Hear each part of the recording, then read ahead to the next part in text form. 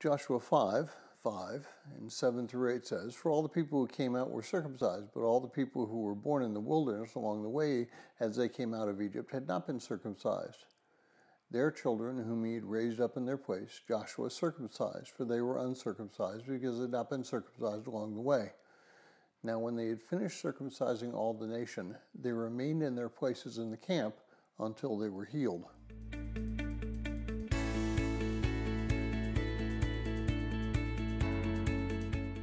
Well, if you're joining us in reading through this 90-day reading plan, today's reading is Joshua 5:1 through 7:15, and I encourage you to read that passage.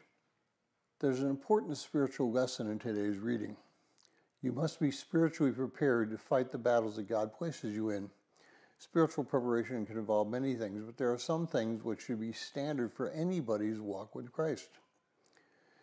The first thing is you must spend time in God's Word. This is so vitally important, but it is not important for the reasons you might think. Spending time in God's Word is a discipline. Discipline allows you to recognize that which is right and that which is wrong. When you are confronted with the possibility of trying to cut corners, it is discipline that will help you stay on track. Secondly, you must be repentant. Now, we all sin. If we have unconfessed sin in our life, then we will fail.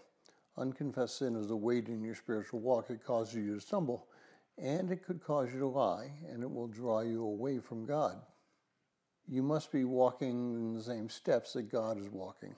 This is particularly pointed out in Joshua's need to circumcise all the male children who would have been born during those 40 years in the desert.